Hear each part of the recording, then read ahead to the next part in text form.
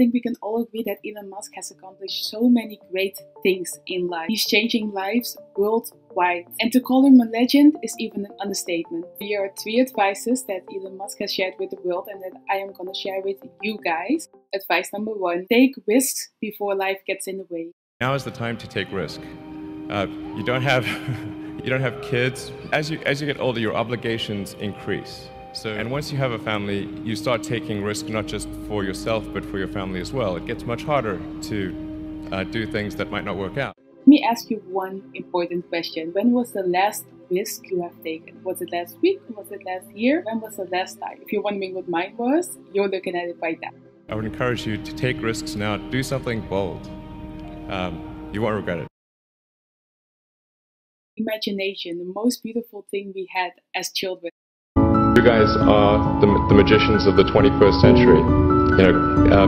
Don't let anything hold you back. Imagination is the limit, and go out there and create some magic. And this is a little bit of bonus one, but create. Create, don't complain. Whether it's making a TikTok, whether it's making a YouTube video, whether it's becoming the best, I don't know, Twitch streamer or whatever. Everything you create is a product. You will look back at even creators and you will see that their journey has been such a roller coaster, such a wide. Plan for success, but prepare to fail. There are many more ways to fail than to succeed. Yeah, 2008, we had the 3rd consecutive failure of the Falcon 1 rocket for SpaceX. Tesla almost went bankrupt. We closed our financing round 6 p.m. Christmas Eve 2008. It was the last hour of the last day that it was possible. We would have gone bankrupt 2 days after Christmas otherwise. When we start our journey, everything is fresh. You want to discover many things. You want to learn many things because you're so new to some kind of field. But as the days progress, as the years progress, you may get a little bit comfortable with your position. So you have to explore.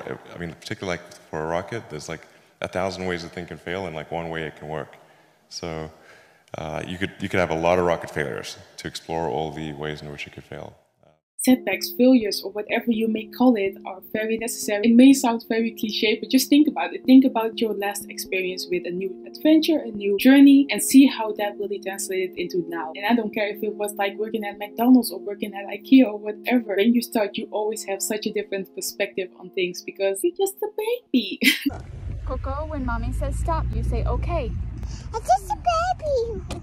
But you still had to say okay, mom. I'm just a baby. It's a roller coaster, but it's so exciting. How good did each step you took feel after you went through all that bullshit? Every win you get just feels so much better after a failure, because then you really realize like what it holds, what the win holds. Honestly, with myself, I got a little bit comfortable, like very comfortable, and then like the universe or whoever is outside of there said nope, not today. And I was like, oops, I need to work better. I need to improve myself.